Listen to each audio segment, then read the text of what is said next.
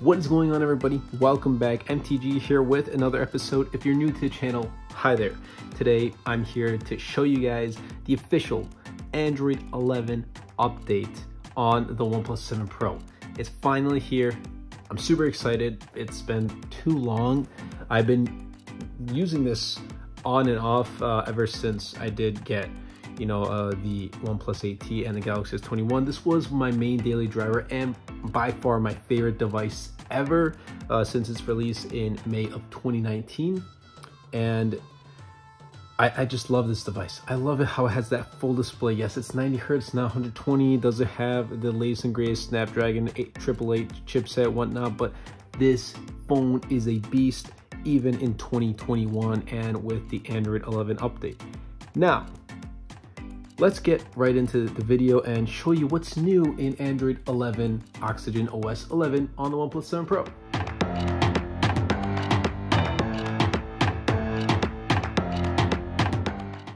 Okay, so first things first, we're gonna go to settings and you're gonna notice how the user interface, that is the most important thing. How the user interface is what's new in OxygenOS 11 and the OnePlus 7 Pro. And honestly, if you ask me, it does fit in pretty well with the OnePlus 7 Pro. Even if you look at the icons right up here on the notification tray, and when you bring down the notification bar, everything, the user interface of everything has changed.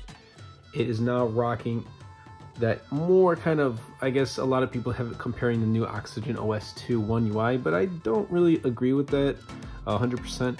It is a different feel to it, but nonetheless, it's something that I really do appreciate. And the main thing you can tell the user interface is from the settings app. Okay, so when we take a look at this device, it's still running snappy, super snappy with the Snapdragon 855, and my model has 12 gigabytes of RAM, which back in 2019 was a huge thing. Now it's just pretty much the norm.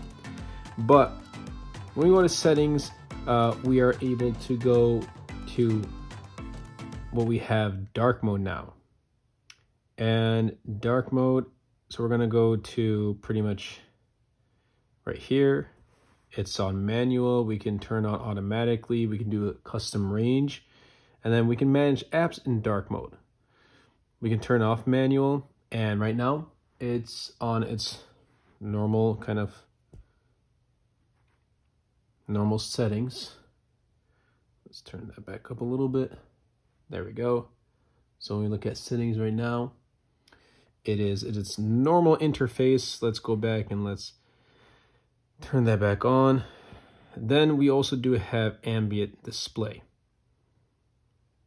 So we don't have always on display, we do have ambient display. So tap the screen to show. I am going to,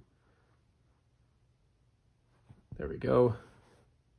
We're gonna pick up and it shows the time, and I can double tap, unlock my phone just like that, but it does not. The OnePlus 7 Pro does not have always on display like something like the new OnePlus 9 Pro and the last year OnePlus 8 Pro with Oxygen OS 11 update on that, as well as the OnePlus 8T. This does not have always on display. It has ambient display, but it doesn't have always on display, so do keep that in mind.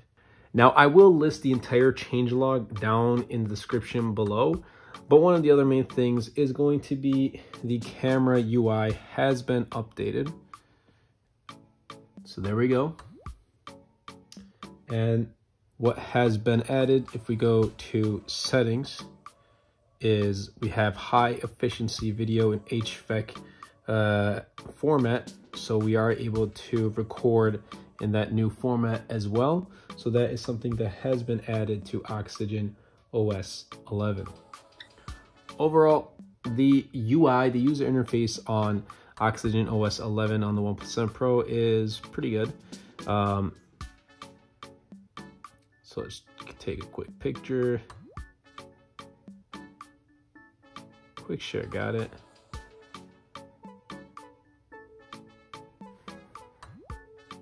No, thank you. Let's try this. There we go. And what I love so much about this is the pop-up camera, the fact that this has a full display. This has a full display, and they kind of went backwards with the OnePlus 8 Pro last year and the OnePlus 9 Pro. It does have a whole bunch of display. That is obviously to show its water resistance, to have the IP68 water and dust resistance certification. This does have a kind of water and dust resistance certification. It's not IP rated. That's okay. But anyway, let's get back into this One UI kind of update and what's new on the OnePlus 7 Pro. Another main thing is if we go to home settings and we click on shelf, shelf has a new interface. The interface seems to be much clearer. They've added the weather widget and the animation effect is much smarter, but here is shelf for you on the OnePlus 7 Pro and OxygenOS 11. I personally never used it, probably won't use it from this point forward. I don't use, I guess they have a, instead of shelf, they're using Google on the Samsung Galaxy S21 series. I don't use any of that. I just like having my home screen like this. But for those who use shelf on their OnePlus devices, you're getting a new interface on shelf as well. So I do appreciate that as well. So pretty much everything that you've seen from the OnePlus 8T and OxygenOS 11 to the new OnePlus 9 series, and if you have OnePlus 8 or 8 Pro, OxygenOS 11 has carried on to the OnePlus 7, 7 Pro, 7T, and 7T Pro. The new user interface from the icons that is really annoying me, so I am actually going to go and change that. So we're going to go to customization, and we're going to go to font.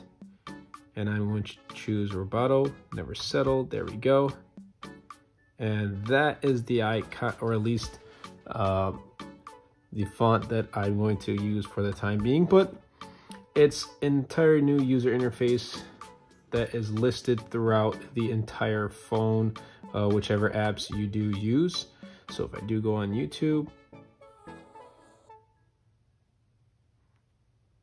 or if we go on Google News, still snappy. The new update doesn't really affect it. Obviously, my Wi-Fi is particularly slow, but other than that, the phone itself is super, super snappy. Go to medium, super snappy. Go to calendar, Google Keep. There we go. I mean, it's still super snappy. Don't expect, okay, a new update, it's going to lag my device, it's going to slow down my device. That's a big question a lot of people get. Oh, is this update going to slow down my device? No, it's not. I've been using this for nearly a day now intensively, and it hasn't slowed down at all. And the great thing is my model has 12 gigs of RAM, 256 gigs of storage, Snapdragon 855. Yes, it's not the most up-to-date chipset. That's okay. Now, another thing that a lot of people will ask, all right, well, what if I side download? Is that going to affect my phone? Yes and no. Yes, because no, you're not 100% sure if the update is really stable.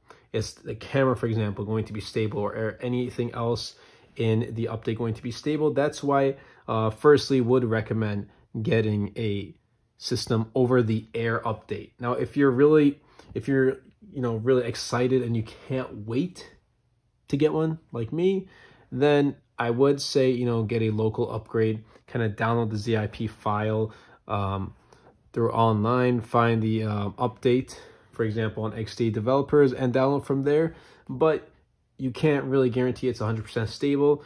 And if you do, don't take, I'm not recommending anyone to download the updates. That is at their own, if they want to do it on their own. Just make sure you perform a backup on your device before you do side download the update. Whether it be on your 7 Pro, or any Android device in general, always be sure to perform a backup because you never know what may happen. But overall, it's a more so user interface change. Android 11 has been out for almost a year. I mean, by the time we get to September, October, it's going to be a year since Android 11 has come out. Android 12 is already quickly coming out with its beta previews and whatnot. So, I mean, OnePlus is really late to the game with the 7 Pro. They used to do super well on Android updates. I remember Android 10. I got this update, Android 10 on the 7 Pro within, you know, the first like 30 days it came out on the Pixels. So OnePlus was super quick with Android 10. I don't know what happened with Android 11, but that's pretty much been it. The entire changelog will be listed in the description down below, and I will leave the links to the updates, the local updates, the upgrades, if you do want to side download OnePlus 7 Pro or 7 OxygenOS 11, Android 11 on your device. I hope you guys did enjoy, and I hope I was able to answer a couple of your questions. If you did enjoy this video, be sure to leave a like on the video. Be sure to comment down below your comments, suggestions, opinions, whatever it is. And be sure to, you know, give the bell notifications a thumb, you know, turn on that bell notification, as it does help out the YouTube algorithm a lot and will help push my video out to more viewers. And we have recently passed 7,000 subscribers, and my goal for the channel for 2021 is 10,000. We are almost there. We started with 5,500 around there at the beginning of the year, and 3 months in we're already past 7,000. I can't thank you guys enough so much. I have a bunch of great things planned out for the channel, but that's pretty much been it for today's episode. I will see you guys later in the next episode. Anyway, everybody, I hope you guys did enjoy this video. If you did, be sure to superman that like button, comment down below, because with the more interactions we get on this video, not only helps the video and the channel, but also pushes the video out to more viewers.